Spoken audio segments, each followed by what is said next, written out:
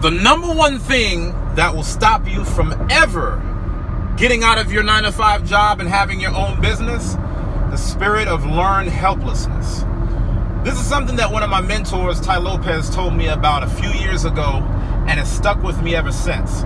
You know, they have this saying in our community, life is like a jungle. Sometimes it makes me wonder how I keep from going under. And the reality of it is, life is a jungle.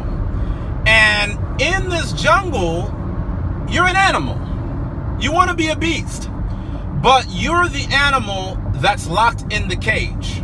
The cage represents your 9-to-5 job, the school system, the status quo limiting beliefs, all of the things that are imprisoning you from stepping outside of the box and taking things to the next level. You're in these systems that pretty much keeps you in a cage, and the institutions become a zookeeper. Stick with me for a second. So at a 9-to-5 job, you get paid typically the 1st and the 15th for most people, right?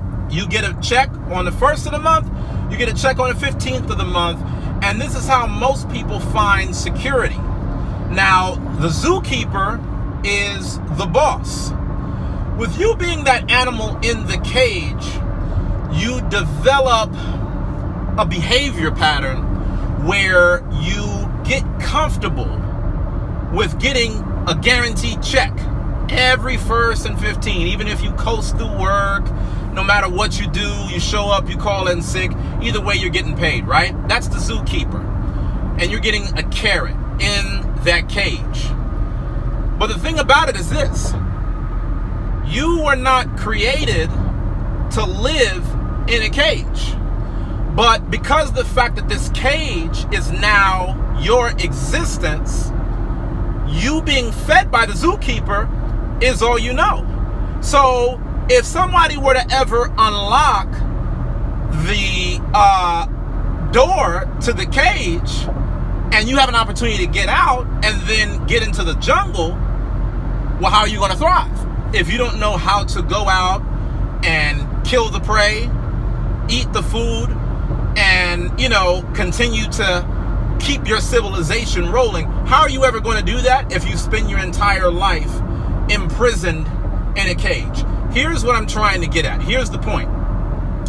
In this modern world, so many people are becoming so helpless that they can never develop the self-sufficiency to go out and actually find out how to do things on their own. You know, it's amazing to me how sometimes people might have questions about the most basic of things that you could literally find in 30 seconds on Google.com. See, 30 years ago, it might have been harder for you to discover the things that you really wanted to seek out in life because you didn't have resources that were at your disposal that was walking you through how to do things.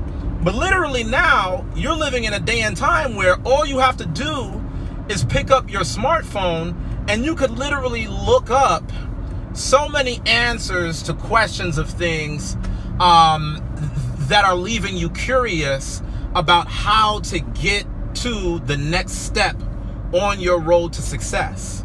Despite the fact that all of the resources are in front of you, you don't go out and get them because there's no zookeeper to put it in your mouth, right? That's the difference.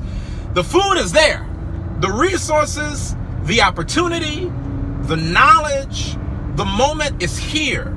God is giving it to you. But you've developed such a spirit of learned helplessness. You only get resources when somebody puts it in your lap and says, here you go, Merry Christmas, here's your resource, that anytime outside of that point, you can't do it for yourself. And the number one thing that all entrepreneurs are masters at doing is doing for self. They realize and understand that even when life doesn't give them the answers in a way that is apparent, they go out and they search out the answers until they find a solution. You know, this kind of reminds me of something very important that Christ said so many years ago. He said, "Seek and ye shall find. Ask and ye shall receive.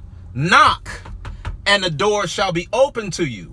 But the world has just become so helpless and so watered down in a way where it's like we expect the door to be open and we haven't even knocked. We'll literally ask somebody else to knock on the door of opportunity for us just so that way we can walk into the room.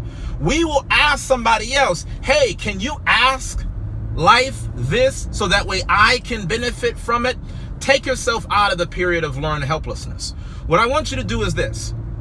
I want you to leave me a comment, and I want you to give me your reflection on a time in your life where you got caught up in that spirit of learned helplessness, where you were just unnecessarily dependent on somebody else to be able to give you something that you needed, and it wasn't for them, it was for you. You know what I mean? I hope that you understand. The more dependent that you become on somebody else, even if it's for the smallest of things in your life, the harder it will ever be for you to get out of that cage, because you are so programmed to rely on the zookeeper that you can't even go out in the natural habitat and be in the wild to be able to kill your prey and eat. Now, here's the thing that's crazy.